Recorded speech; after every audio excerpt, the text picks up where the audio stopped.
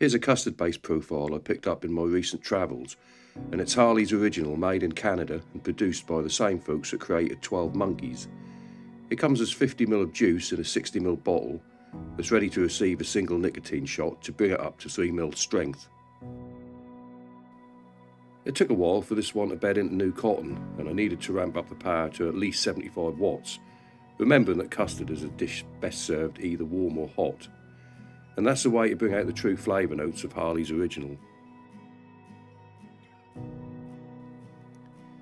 It's the richness and texture of this profile that really impresses me. There's a delicate balancing of creamy custard with just a hint of peppery goodness thrown in for good measure. The combination of dairy milk and vanilla provide the essential back notes to make this one of the most effective dessert profiles I've had for quite a while. You've just got to remember to pump up the wattage, pump up the wattage, pump up the wattage, vape, vape, to get the very best from Harley's original. Thanks for watching. Long live vaping, live longer vaping.